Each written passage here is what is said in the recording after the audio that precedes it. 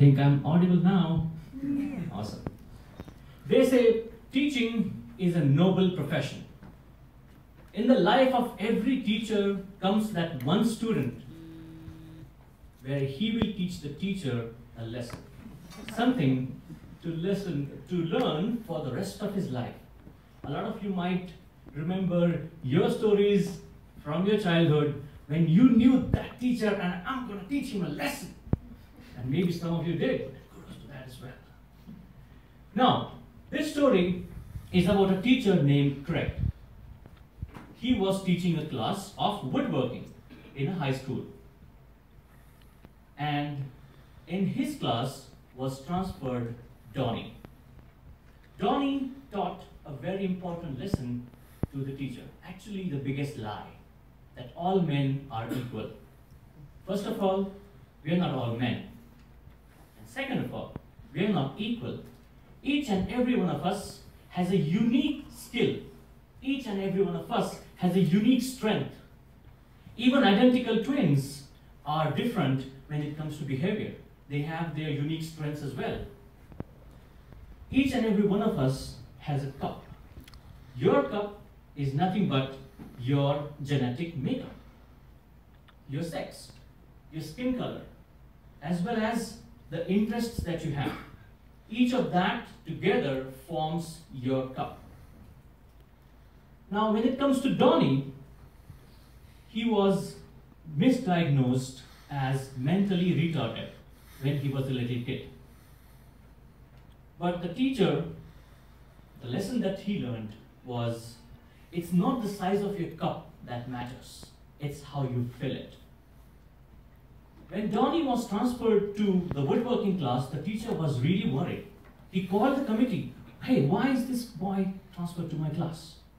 And the committee said, well, he can't read, so we need him to learn a trade. The teacher was not very happy. After every class, the teacher was telling him the safety instructions of how to do the woodworking class. And every day, Donnie followed the instructions to the letter. Every day, Donnie was filling his cup to the fullest. Every day in every class. By the end of the 6 months where the course was running on, the teachers really started to like him, as well as learn from him, because he was completing his projects. And before they knew it, Donnie created a table for his mother, which he gave it to her as a gift on her birthday. His mother was actually in tears when she saw what her boy had done, because since his childhood, he was always considered as the weakest link in the chain. Did the other students in the woodworking class not see what's happening? A boy with not even half of the cup size is filling his cup every day, completing his project, and as well as acing it, whereas some of the big cups didn't even complete their project at the end of the course. And that really taught him a good lesson, because when it came to realization of what talents to choose next, what are the sports that you want to take up, Donnie had picked up wrestling. And because he was specially able, he was put in the juniors team instead of the seniors team.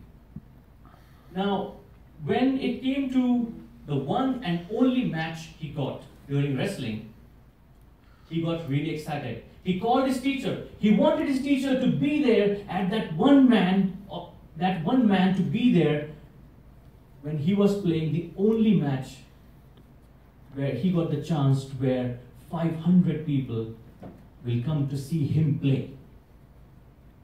On that day, Donnie went on the mat, started to warm up. He loosened his sweatsuit and just waiting for the match to start. And that's when he heard that the player from the other team didn't show up. So he was given a bye. And he was really disappointed. The only time when he wanted to shine was being taken away from him. He hung his head low and was going back.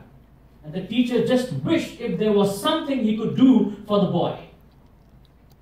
The teacher didn't know why, but he stayed until the end of all the matches when the seniors matches started to happen. And the same high school had a different player representing in the seniors matches. But for some reason, that player was disqualified and they lost the match. But still, there are 500 people who have come here. So the coach decided to substitute Donnie. Everyone could see that the contest was a mismatch. The other guy's cup was huge. He was extremely talented. He had a lot more moves. He was strong as well as confident. Whereas Donnie had only one move, wrestling. Throughout the match, Donnie was being annihilated. The other guy was scoring points at will. But every time Donnie went down, he came back up. And every time he came back up, he did the only move that he knew, wrestling.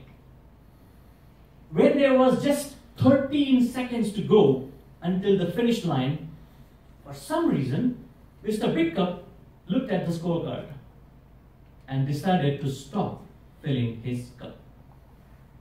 And that's when Donnie got his one chance around the guy's neck and he pinned him to the floor. The entire gymnasium erupted with cheers. Everyone wanted to see what's going to happen next. When there were 8 seconds to go, Donnie nailed him to the mat and he won. Donnie won. Tears were rolling down his teacher's eyes.